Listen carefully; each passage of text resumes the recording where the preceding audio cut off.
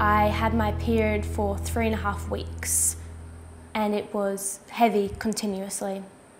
He wanted to treat it with just like the pill and see if that would help, which it did for a little bit, but then the pill became ineffective. When I changed my pill, things did improve with our relationship. I noticed my moods changed. I started taking testosterone in March last year.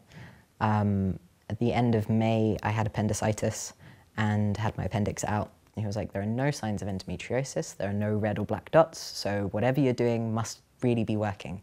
I went on to Zoladex and it's at the age of 16, and I was able to kind of get some of my life back. It gave my body a break from that horrible cycle of just daily pain, periods. The experience is like you're on menopause, so you get hot flushes and you get really bad mood swings. At the moment I'm on the Zoladex injection, which I've had for the last 4 months now.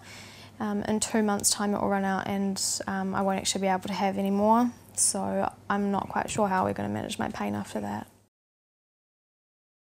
So I've got 20 minutes to talk to you about medical management, so that's really a lifetime for you guys, so I'll try and make it as brief as I can and talk about the principles. So I think I'm just reiterating what lots of people have said today, and I think most of those girls there today have said a lot of what I'm going to say as well. But it's really important to try and minimise disease progression, because what we really are important about, I'm a fertility specialist, I'm an adolescent gynaecologist, so looking after people's future fertility is of course a very important role for me. It's really important to control symptoms, and I think not one person in this room would say that you can't have surgery all the time. It's just not going to be feasible, but it is important to get that balance right. And I say to lots of my young girls that I see that I'm not going to be able to make you pain-free, and I wasn't here for the pain session this morning, but what we're trying to do is make life bearable so that you can attend your daily activities and have a good quality of life. Medical management can't cure the disease, but it can try and make life better. And it's all about menstrual suppression and trying not to have that endometrium shedding. And it's really important also to minimise the side effects of treatment in that process. And I spend a lot of my life talking about the menstrual cycle because, as we all know, that's what makes this disease happen, and that's what we've got to try and control. I think of it in two halves. The first half of your cycle is oestrogen based, and you get estradiol being produced as the follicle develops. We're all born with all the follicles we're ever going to have. And so each month you've got about 10 or 20 that try to grow up, and FSH is follicle stimulating hormone. That's what tries to grow a follicle.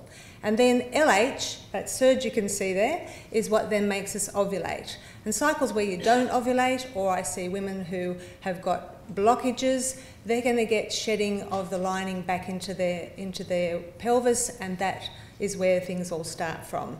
So the whole point is to try and either have no lining growing up when you're trying to treat it, or to keep it in that second half of the cycle like we see there, where you've got both estrogen and progesterone, to keep it like so that it's there and not shedding. Okay, so that's what I'm trying to keep the basis of. So we're trying to suppress FSH and LH, and I'm trying to talk. We know we all talk medical languages. I'm hoping we can try and get that down. So the history of treatment came by looking at the states where endometriosis was better. And I think when I'm talking about putting people on the pill and not having periods, many people go, well, that's not natural. And I go, well, if you think about our grandparents, our grandmothers, they were either pregnant or breastfeeding, and they had very few periods. And when you look at them, it was rare that they had endometriosis because they were multiparous and they often weren't having periods. So it came down to these amenorrheic states, which were either described as pseudo-pregnancy or pseudo-menopausal. But as you saw from the videos and what I'm going to describe, they obviously have side effects associated with them. So when you're fiddling with hormones, you're trying to control your endometriosis by suppressing ovarian function. And really how well you suppress will relate to the effectiveness. So what we're talking about is the HPO axis.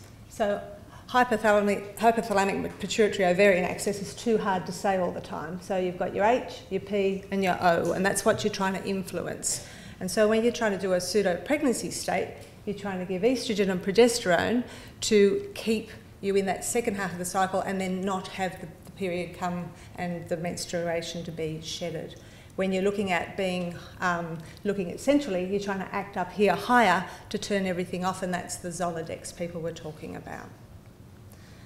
So there's various types, I've just listed them here. I think you're all going to be familiar with them, but we use progestins a heck of a lot to try and turn things off. We use pill preparations, which is estrogen and progesterone, and I know when I met Sylvie the other day, she said, why do we need estrogen when endometriosis is estrogen dependent? But you actually need some estrogen to grow a lining for the progesterone to act on, which is the second half of your cycle, and that's why, and being low on estrogen is not a fun situation, so that's why we often do need some estrogen with progesterone, which I think people need to be aware of. The central suppression is your GnRH analogues. I've really just mentioned danazol for historical reasons, and I'll talk about that shortly. When I went back and looked at all my textbooks when I trained in the 1990s, danazol was just about all we had. We didn't have Zoladex, and there was other things that obviously we still had the pill, but they did it in a different way, and aromatase inhibitors play a small role. So I think, you know, there's many different ways you can have progestins. There's many different oral ones. There's the intramuscular depot, which is Depo-Provera, the subdermal implant, which is Implanon, and the intrauterine system, which is Mirena. And I've just listed the proper chemical names of them there. Most of those are available as orals, but some of them come as the others as well. So levonorgestrel is what's in the Mirena, the intrauterine system. The subdermal implant is actually the etonorgestrel.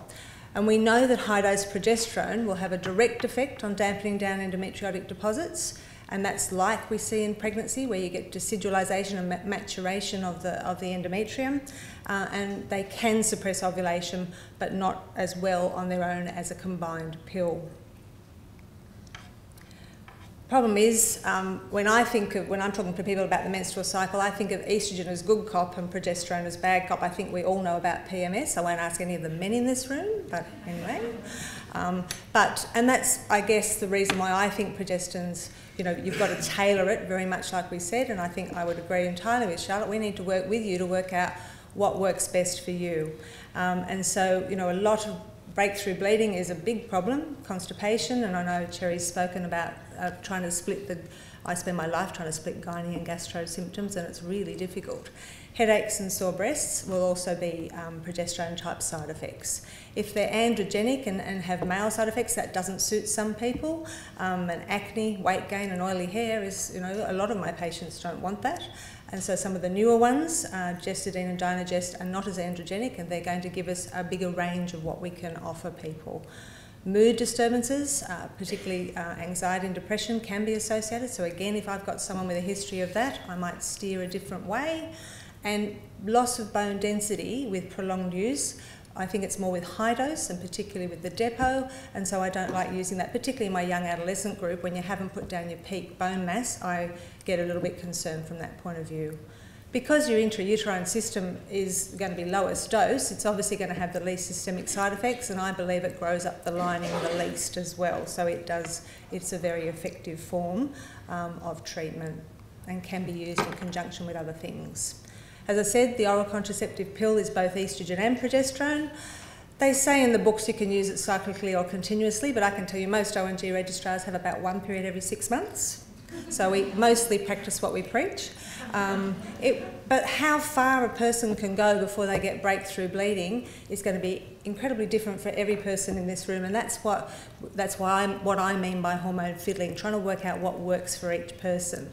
And if you get breakthrough bleeding, often, you know, sometimes maybe you've got to have a 5-day break and restart, because otherwise you're trying to have a period and the pill's trying to stop you having a period, and you'll just keep spotting, and that's not going to help your symptoms. So the literature shows that there's no one formulation that's superior to another, and you have to balance it out. What I've done, the next slide will show you, is there are so many different types of pills on the market. You can fiddle with it, and I'll often add progesterone to the pill as well if I'm trying to get that balance right between estrogen and progesterone. And as I said, it acts by reducing menstrual loss and trying to keep you with that endometrium there with both estrogen and progesterone on board, but then not let it shed and come away. And you'll get less bleeding into the endometriotic deposits elsewhere in the body as well. Some people think that by, you know, they say with endometriosis, oh, you're not on a strong enough pill, you need a stronger pill. And so they up your dose of oestrogen. But in my books, being a pharmacist, the more oestrogen you have, the thicker the lining is going to grow. It will mean that you have less breakthrough bleeding, but then when you do get a bleed, it's going to be more painful. So I think there's got to be that balance, and there's no one right answer for anybody. I haven't listed progesterone side effects again here because we've done that previously, but obviously you need to take a family history and make sure that someone's not at risk of a family history of deep venous thrombosis. That's the number one thing with oestrogen, and I do always take that history, and then we obviously have to tailor it if there is that risk. When I started practice, ethinyl estradiol was the only oestrogen I had, and it's a synthetic oestrogen. We now are lucky enough to have some natural ones as well for people that get symptoms with sore breasts and nausea, so that I can tailor it according to that. So this is a new one that's around. So estradiol is 17-beta estradiol, which is what the ovary produces. So this new pill is trying to mimic the natural oestrogen. Normogestrol is a newer progesterone as well, but it's actually a little bit what's in Implanon as well, very closely related to that.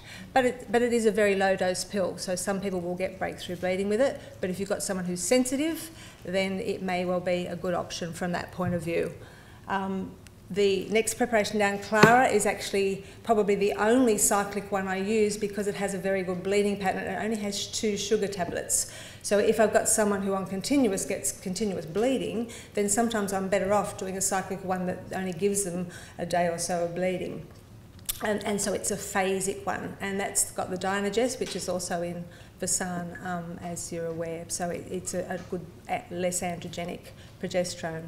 And then you've got all your ethinyl estradiol preparations, 20s, 30s, 35s and 50s. And they're mixed with a whole lot of different progesterones, as you can see.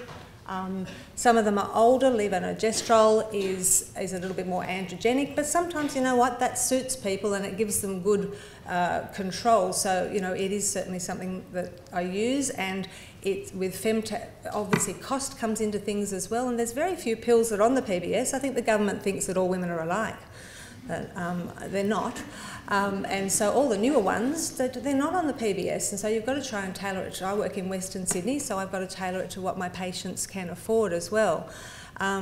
So, you know, and then Yaz and Yasmin, all that was out in the paper as being the one that was associated with DVTs.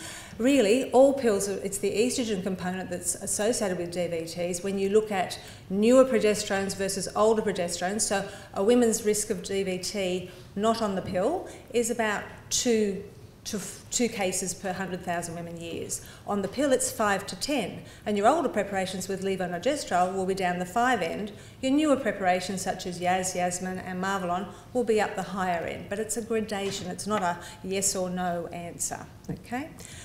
35 microgram pills, Brevanor and Noromin are pills that are available on the PBS, so they're helpful from that point of view. Norethistrone is an older progesterone, but it's meant to have a very good bleeding pattern. But I find 35 microgram pills, people talk about more discharge, more headaches and things like that. So Cyproterone acetate, which is Diane, Juliet, Estelle, there's 1,000 names. But I find I don't use that one if I've got a history of depression. I find it is a particular difficulty with mood disturbance. It is anti-androgen. It's great for acne. So you've got to tailor it to your person and see what they need. Microgynon 50 I probably only use in the setting where I've got epilepsy, where you do chew up your estrogen and therefore you do need something a bit higher. I tend not to use it. If I need to dampen down breakthrough bleeding, I tend to use a lower dose pill and add a progesterone to it. But hormones and pills, you've just got to tailor it to the person. I put this slide up again just to say that this time I'm talking about GnRH analogues and acting at a central level. And that's the Zoladex people were talking about, the injectable preparation. It can be, there are other ones which are daily injectables, but most people do a monthly injection, and it suppresses your FSH and LH secretion directly. And gives you a low estrogen state. It really does give people a good amount of relief, and a lot of my patients love it when they're on this preparation and do worry about what they're going to do when they come off it. But it does cause menopausal side effects. So it's really great, isn't it? You choose whether you want to be pseudo-pregnant or pseudo-menopausal. But, you know, so you have to try and see what you can do. There are things we can do to help with some of those side effects. And like I say, you can even give a small amount of add-back estrogen. So if GnRH analogues is what works, it becomes expensive after 6 months because the PBS will only allow you a 6-month course. But you can add back estrogen in afterwards, which the real reason for doing that is to try and minimise the bone density loss, but it's also to try and relieve the menopausal symptoms. Danazol is a synthetic steroid, which, as I said, I've mentioned for historical reasons only. It's androgenic, it's anabolic, it causes alterations in liver and lipid profiles. I don't think I've used it for about 15, 20 years, but, and it gives you hyperestrogenic, so it gives you everything. And I therefore think there are much better drugs available today and much better systems and ways of taking it. Aromatase inhibitors, people might be familiar with this, that sometimes it's also used for breast cancer as well.